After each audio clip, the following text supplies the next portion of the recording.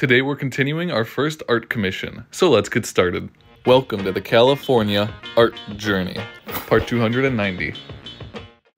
So we're going to start off today by taking some of this gel flux, putting it into a cup, and then we're going to flux all the components on our piece. Once we're done, we're then going to take some solder and we're going to start soldering all of the pieces together. Now because of the size, this was actually pretty challenging to solder together, but after some time we managed to get it. Now we're going to go ahead and patina the entire thing black.